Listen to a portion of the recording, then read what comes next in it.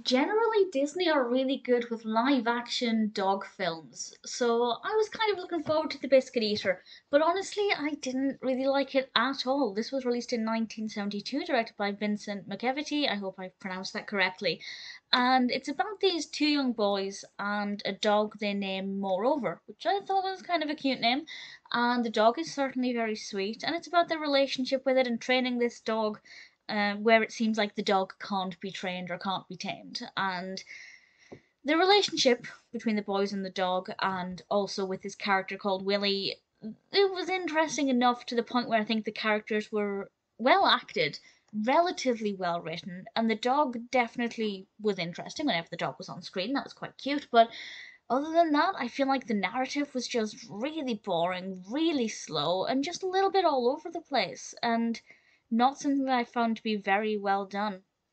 So I didn't find it to be that interesting at all. It wasn't emotional either. Now, actually, I don't love overly emotional animal films, but I do feel like an animal film that can tug at the heartstrings is generally an animal film that's done right.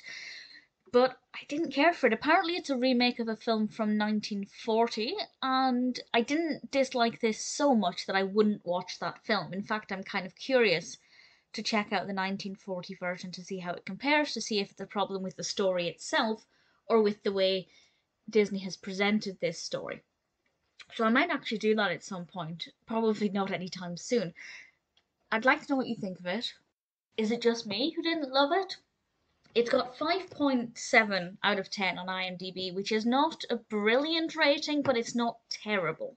That's across 499 reviews and ratings. So it seems like it's fairly an average film from most people's perspective, and I think that's a good way of putting it. It's not brilliant, it's not terrible.